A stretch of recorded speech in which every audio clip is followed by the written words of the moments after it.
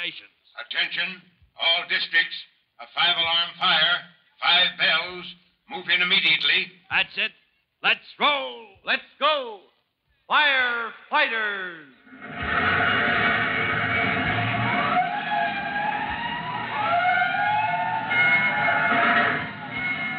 Presenting Firefighters, the true-to-life story of our unsung heroes who stand ready to ride by day or night against our most murderous enemy, the demon of fire.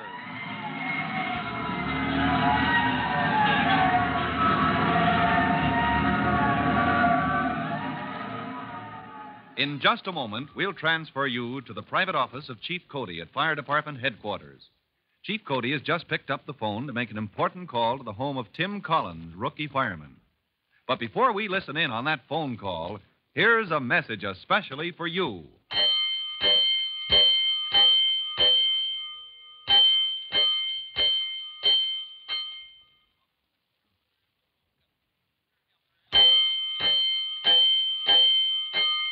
Let's go, firefighters. Let's go to Chief Cody's office at Fire Department headquarters, where you remember Trudy, 12-year-old sister of Tim Collins, rookie fireman, has just dropped in to ask the chief an important question. Just a moment ago, Trudy revealed to Chief Cody her reason for visiting him in his office. So I'm not here to see you as an old friend, Chief Cody.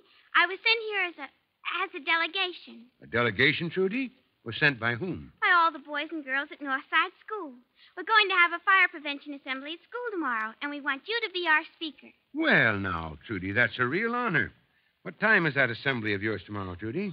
11 o'clock. Oh, doggone. Just when I'll be meeting with the Fire Prevention Committee of the Commerce Club. Oh, dear. Well, now what'll I do? I've got it. Sit tight, Trudy. I'll get you a speaker. The switchboard. Get me the home of Timothy Collins. That's right, Tim Collins of Hook and Ladder Company 3-1s. Oh, you're going to send Tim. Never say Chief Cody let an old friend down, Trudy. Oh, next to you, Chief Cody, Tim will be best of all. Hello. Hello, this is Bob Cody, Mrs. Collins. Yes, I want to speak to your son, Tim, on some very important fire department business. Yes, I'll hold the line, Mrs. Collins. Hello. This is Private Collins. Oh, yes, sir, Chief Cody. What can I... Oh, special duty? Oh, of course, Chief, if you'll notify my company commander, sir. Yes, sir. Somebody's going to give me my orders? Oh. Hello. Private Collins speaking, yes. Go ahead. A little louder, please. What? I'm to report tomorrow at 11 o'clock at Northside School to give a speech to... Oh, good grief. One minute, please. Look, I didn't catch your name, miss, but I think maybe I've heard that voice before. I thought so. Trudy Collins, when you come home, I'll... Oh, she hung up. Mom, what kind of a way is that to bring up your kids? That youngest child of yours is in Chief Cody's office, and she talked him into sending me to the school assembly tomorrow. Oh, good grief. How will I ever know what to say? Mom, you've got to help me.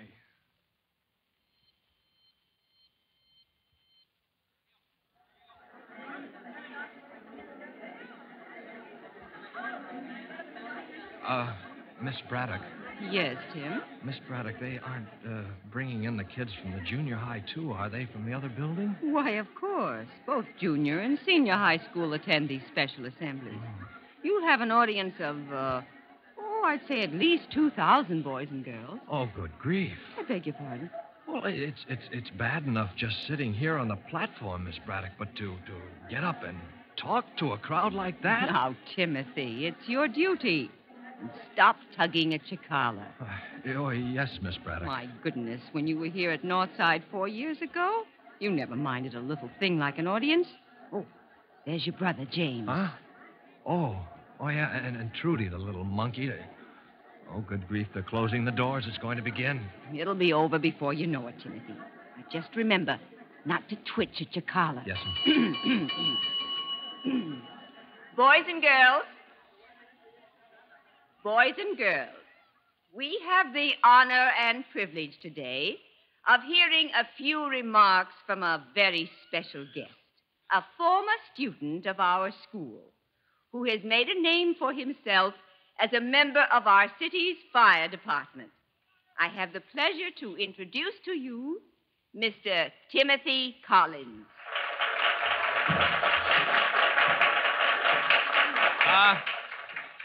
Thank you, Miss Braddock. Boys and girls, members of the faculty of Northside School. Boys and girls, I wonder if you know what fire is. I know. Hey, I know. Oh, who's that? You out there, you want to tell us? I'm Wendy Williams. And a fire, that's oxidation. When something combines with oxygen, that makes heat. And if it combines fast enough and makes enough heat, that's a fire. Oh, that's right. That's right. That's just what it is, Whitey. Now, listen carefully, boys and girls. From what he just said, here's what you need to cause a fire. I know, Tim. Let me. Jimmy? Oh, all right, Jimmy, you tell us. Well, you need something that will burn. Enough oxygen around to combine with it, and enough heat to start it burning. Ah, that's right. Well, now we know the chemistry of fire. And as for fighting a fire, there are three things we can do. We can remove that combustible substance. We can shut off the oxygen with foam or water spray to stop the burning. Or we can reduce the heat below the burning point. Now, who can tell me what... Not everybody at once. Take it easy. All right, that's better. Now, let's see who can answer this one. And think before you raise your hand. In the case of a fire in a... Oh. Fire drill. Now, why would the principal call fire drill now, right in the midst of assembly? Oh, good idea, Miss Braddock. They ought to be ready for fire drill any moment without warning. Well, you just watch how well they behave, Tommy. I'm watching. Dead silence from the first alarm. Orderly passing. No shoving or skylarking. And you'll see how they move right out into the street without Oh, dear. Somebody dotted out a line. Yes, and I'm very much afraid it was your sister, Trudy. Huh? Oh, she knows better than that. Where did she go? Into that corridor that leads to the... Why, here she is. Oh, Trudy, what's the idea? Why'd you run back here? Don't you know how to act in a fire drill? I came back to make a rescue. Huh? You and Miss Braddock, you need to be rescued. Else why didn't Miss Braddock go to her post the minute fire drill began? Oh, Trudy, you're right.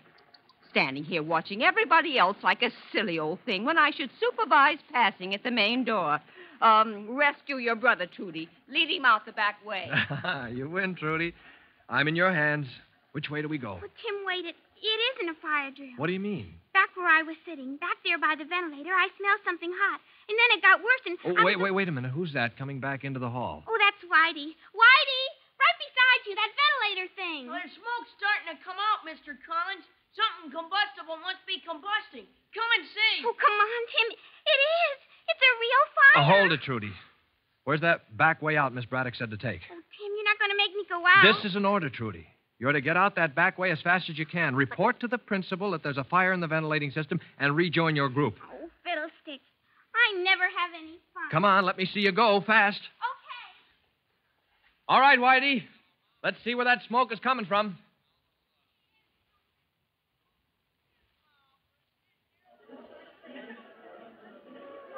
Hey, you watch out there. Cut out that talking in line. James, Jimmy Collins. Yes, Miss Braddock? Admit Whitey Williams to his group, please. Yes, ma'am. Hey, Whitey, where you been? Inside. Gee, it's the ventilator. All of a sudden, big clouds of smoke out of the ventilator. And your brother was right there, too. Hey, that's from the air conditioning thing. Way up on the top of the school. Golly gosh, I bet there's a fire in the motor. What's your brother gonna do? He told me to go tell Miss Braddock he was going up and looking. Gee, he went up the stairs like on skis, only going up instead of down. You know what I mean. Hey, look at the fire engine. Oh, fire engine. That's a hook and ladder truck. That's no engine. Engines are pumps and hose carts and stuff. This way, Chief Cody. Where's the fire, ma'am? It's somewhere in the ventilating system, Chief. Electrical fire. Bring that carbon dioxide. Okay, Jake. Chief Cody, maybe you should know that. What's that, ma'am? Well, all the boys and girls and teachers and janitors are accounted for. Everyone, that is, except the principal. The principal? Yes. Where was he seen last? Running up the main stairway inside. Come on, boys. There's a man missing, and we've got to find him.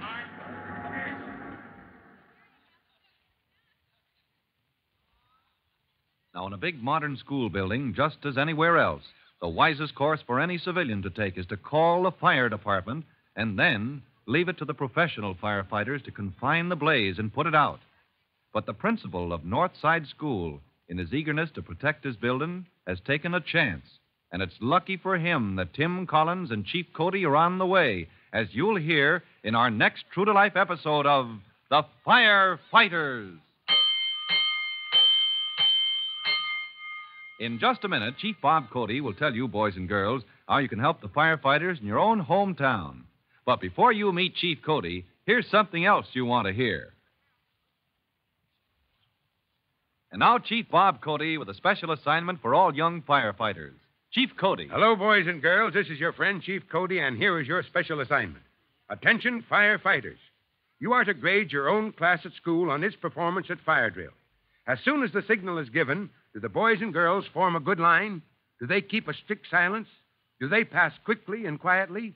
Do they listen for orders and obey them promptly? Remember, good performance at fire drill may save your life someday. That is all. So long for now.